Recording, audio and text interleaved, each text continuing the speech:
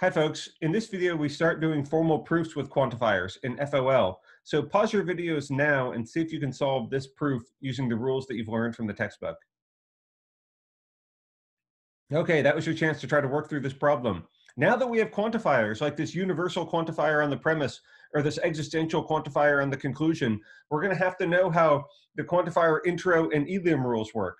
But don't think, this gets slightly more complicated than propositional logic, but don't think that this is fundamentally different. The guiding principle is exactly the same. Remember, our mantra is look at the main connective. Well, now that we have quantifiers on the scene, the umbrella term, the genera term for quantifiers and connectives is operator. But I've been saying all along, look at the main connective. I'll still say look at the main connective, but what I mean now is look at the main operator. The thing that is widest scope still defines how you use a sentence or what you need to do to get to a sentence. So when I say look at the main connective, I mean look at the thing with widest scope, whether it's a quantifier or a connective. That will tell you how to use the thing, how to approach the proof. So I look at premise one and I see a universal quantifier out here. So I think, okay, I need to know how my universal elimination works. Or I see my existential conclusion down here. And I think, okay, I'm going to have to introduce that existential sentence at some point. So I better know how existential intro works. All right, let's start working through this example to put these rules into action. The first thing I did in this proof is I instantiated premise number one. Universal elim is a really helpful rule. It's nice. So anytime you see universal premises, this is always how you're going to use them. You're going to move from a purely general claim about all objects to a particular claim about some object. The schema for this rule just says anytime you have a universal, like for all x p of x, you can instantiate that universal for any name you want in your entire language. So I can put a in the name place of x and cite universal elim. And you can do it more than once. I could then put p of b down here and cite universal elim. So the citation is the same. Since it holds for every object, you can just keep going back to it over and over again. And you get to choose whatever name you want. Now, which name should you choose? That depends upon the particular proof. If you chose a here, it would have done you no good. Because another thing you should do is scan around in the proof, look for patterns, look for names that are already in use. Like this premise used the name E. So that's why I instantiated this for E down here. It wouldn't be very helpful to know P of A arrow Q of A, because that wouldn't let me do anything with premise number three. So when you see universal premises, this is actually a really happy situation. They're wonderful to use because you just get to start instantiating them for names. And then when you try to pick a name, look around for other names in the proof that might tell you which name you should choose. If there's no obvious choice, then maybe you should just go with A, but usually there's going to be something that indicates what name you should be picking. Now that I see P of E and PE arrow Q of E here, I just think, okay, I'm going to do modus ponens. Let's do arrow elim. Remember, everything you've learned in bool and prop still applies. So anytime you see a wide scope arrow and you've also got the antecedent, just do modus ponens on it. We can keep making progress here. That's how we use arrow sentences. Now we're stuck here. This is a literal, but remember, we've only used premises 1 and 3 so far. We haven't used premise number 2. So what I'm going to have to do with that one is instantiate it as well. The general lesson here is this is how you always use universal premises. So when you start seeing these quantifier proofs, universal premises are a very helpful way to start the proof. Okay, now that I have that universal eliminated, again, I chose E because that's the obvious choice. It connects with premise number 5. I can do arrow elim again.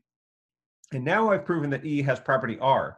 I'm trying to prove something has property R, and I've proven E does. So that just is how we get to show that something has property R. Existential intro is really simple. If you want to have an existential claim like somebody is happy, all you have to do is prove of a particular person that they are happy, and then you know the general fact somebody is happy because you know Ralph is happy or Eduardo is happy. So existential intro is also a very nice rule to use.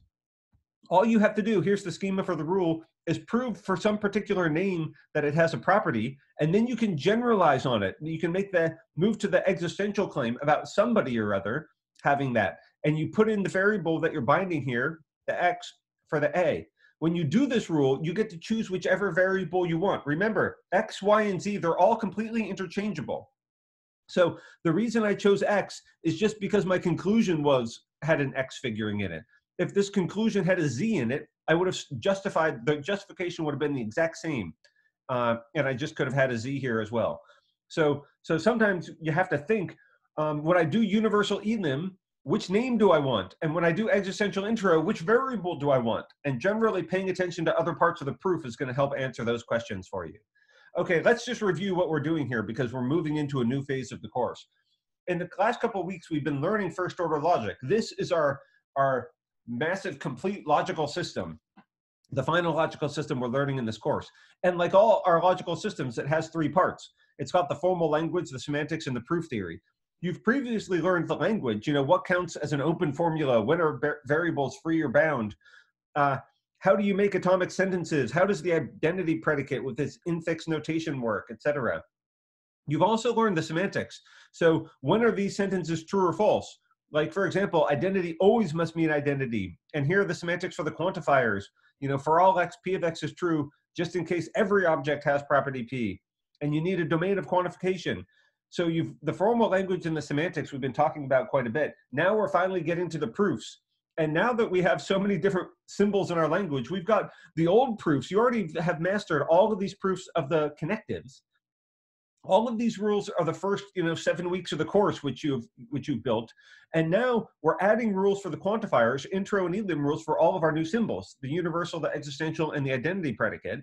And they're going to connect with all of this previous stuff. So that's why the course really is cumulative, and you have to have mastered all of that previous material, and we're just going to build on it now.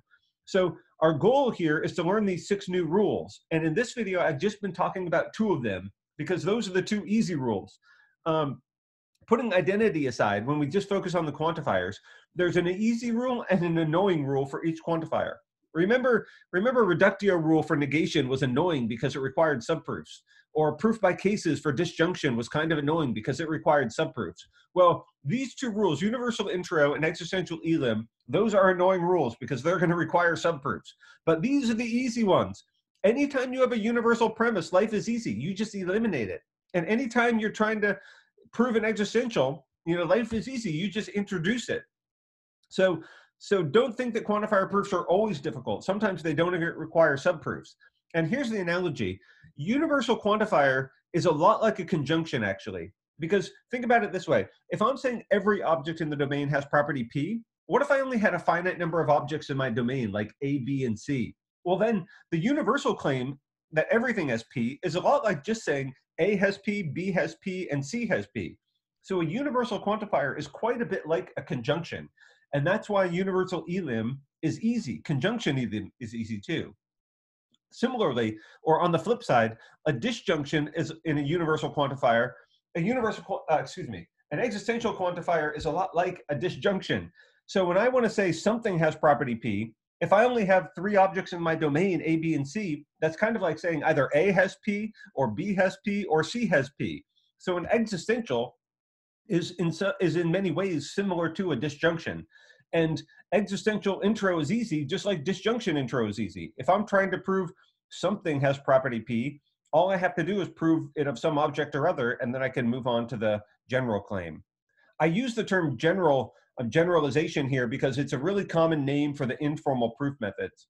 So besides calling it universal elim and existential intro, really common words, instead of intro, when we're talking about informal proofs, when we do quantified proofs in English, then generalization is this move because when I'm saying A has property P and then someone has property P, I'm moving from a particular claim about A to a general claim about someone or other. It's more general to put it in quantificational terms.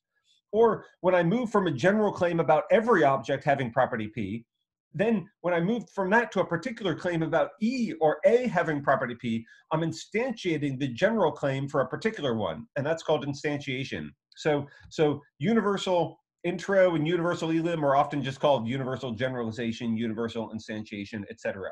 I will use these English names when we're talking about informal proofs, and I'll use the intro and elim names when we're talking about formal proofs. Okay, thanks.